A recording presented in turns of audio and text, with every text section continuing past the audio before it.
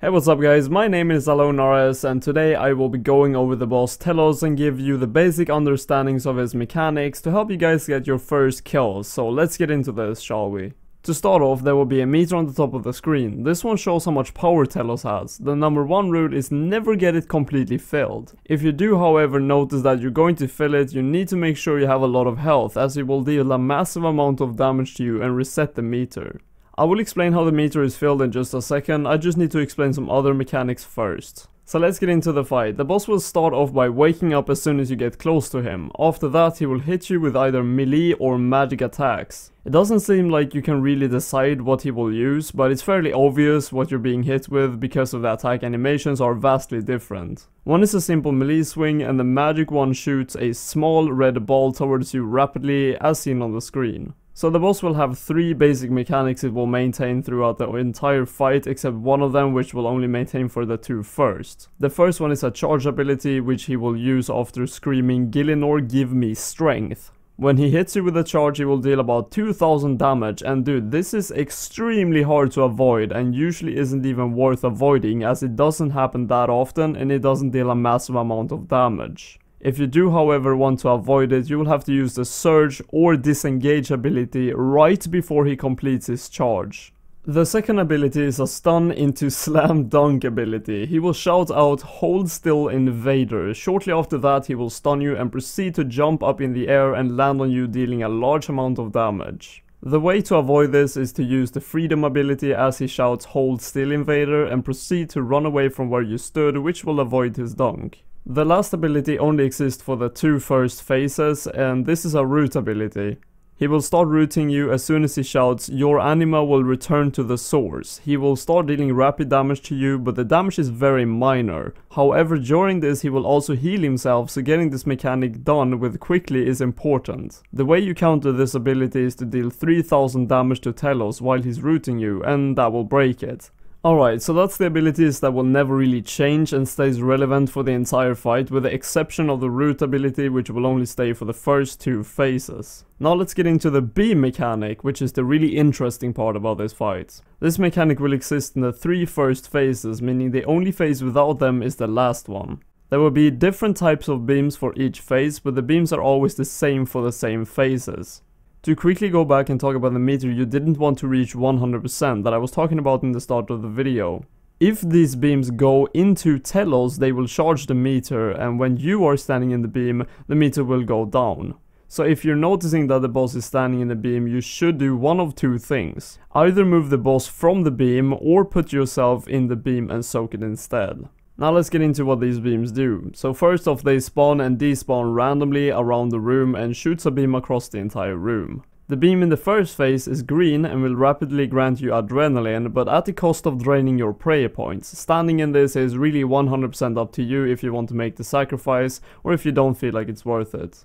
The beam in the second phase is black and will reduce the damage you deal, but it will also reduce the damage you take. From experience, I felt like standing in this beam all the time was the best way of handling the mechanic, as it kind of cancels out itself and it makes it easier to deal with the meter at the top of the screen, because I made sure I soaked everything myself. And for the last beam, which is a red beam, we have a beam that increases your damage done as well as increasing the damage you take. This is also very much up to preference if you feel like taking the extra damage is something you can deal with or not. If you feel like making the phase faster, then standing in the beam is a great choice. However, remember that you will have to be very careful and not make any mistakes, because it will absolutely cost you a lot of health. Let's go through every single phase now with the different mechanics. In phase 1 you will have to deal with a green beam as well as the three basic abilities, meaning the charge, the root and the stun into slam dunk. When the boss hits 300,000 health, the phase 2 will begin. In phase 2 you will have to deal with a black beam as well as the three basic abilities again. Phase 1 and 2 is pretty much the same except for the beam. At 200,000 health, phase 3 will begin. So this is where things become a bit different. In this phase you will have to deal with a red beam and two basic abilities. These are the charge ability and the stun into slam dunk abilities. However, as the root ability is removed, you will now have to deal with adds instead. The add spawns quite fast randomly around the room, but they only have 1000 health. From what I've seen, it seems as if you do not kill these quickly enough, the boss will start pulsing 2000 damage hits on you times the amount of adds that are currently alive.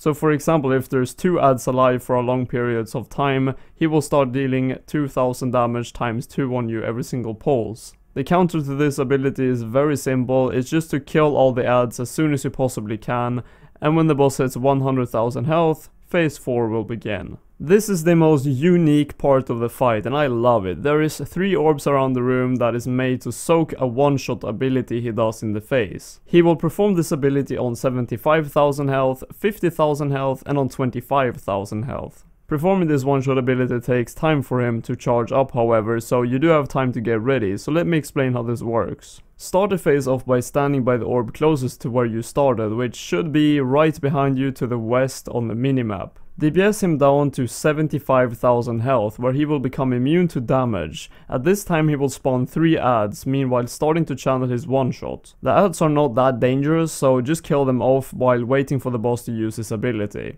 You know that the ability has been officially used when the orb you're standing on turns into a pool, and the game also tells you that you survived his one-shot. After this, you want to head over to the northern orb and repeat the process. DPS him down to 50,000 health and kill the adds and survive the one shot. When that is done, head over to the orb that is left, which should be on the south part of the map, and do the same thing again.